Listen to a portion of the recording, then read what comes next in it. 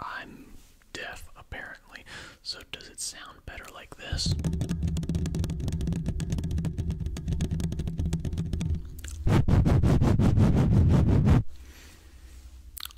Or, brace yourself.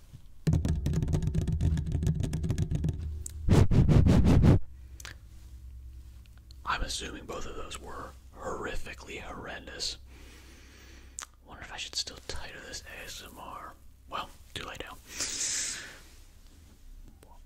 The difference was I had the limiter on, so shouldn't have blown out your ears. I mean, obviously I'll do some post stuff, but because that would be obnoxious if I were to annoy you like that. Yeah, but I don't know. We're just trying some stuff out, right? Having fun. Ain't that the deal? Ain't that the whole point? It's part of it. It's gotta be, right?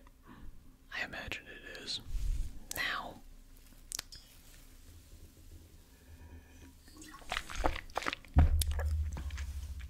if it's not part of it, having fun, is it the point? Is it part of it, or is it the point? Should you be living a life where fun is an aspect of it, but not the goal, or one where goal is fun? The goal is fun. You can have a pretty stable existence that you don't necessarily love, but you're doing it for,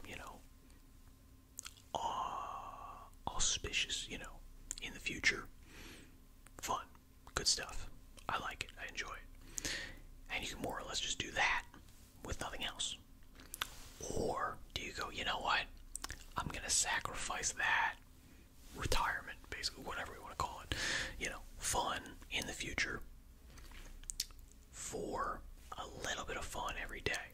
But you're still doing stuff you don't like because that's life. You're inherently, even if you're super lucky and you're born rich, successful, attractive, all of that jazz, there's going to be stuff in your life that you don't want to do. It's just the nature of it. So what do? Do you go for the present? I want to make sure the present has stuff that's good, something good in it. Or, you know what? Stuff can suck now, and I'm going to be on my grind. I'm going to work on that stuff, and then in the future, we'll get there.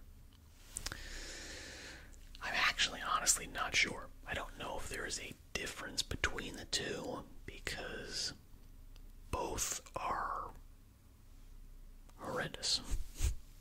It's just kind of, where does your existential dread come from? Is it the future is uncertain and I don't know, and if things aren't good right now, they might never be, and that's horrific? Or is it the existential dread of 20 years from now, I was just absolutely killing, my soul day in and day out, and I've accomplished nothing? Where are you at? I don't know. So I'm like, I don't know if they're any different. Obviously, they have to be a little bit different, right? Maybe not. I mean, cycle runs and runs and runs. You're only gonna find out once you're dead if they were any different. Yeah. Or you're not gonna find out, and that's finding out too. But you can't tell anybody. Yeah, I suppose so. But ultimately, yeah. What do you want to do? Now, why am I thinking about this? Well, it was because I was trying to think about something to say for this whole video.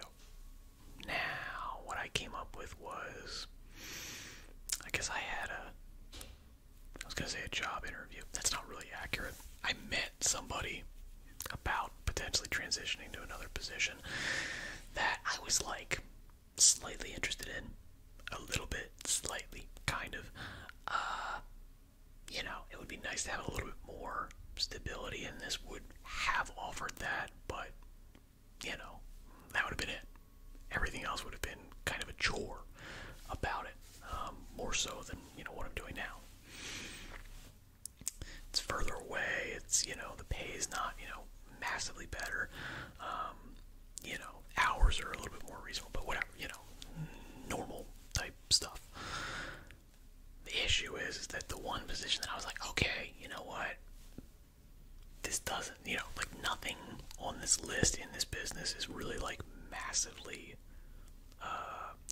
future driven, you know, career worthy stuff that I would pursue and be able to like really, you know, grow in an organization, yada yada yada, that type of jazz. But there was one position that I was like, oh, you know what, that might be interesting. That might be interesting. And again, it would realistically be a dead end job. It would inherently, it would be dead end. Because I would never be able to, at that position, get enough capital together to be able to branch off and use the skill set that I learned in that job to actually, like, you know, build something on my own, which is the only way that you're going to make, like, significant money or impact, if that's what you're looking for. So, inherently kind of a dead-end job, right? So, what do you think? Do you go for that? That's a little bit of security with a little, you know, a lot more security with a little bit of fun.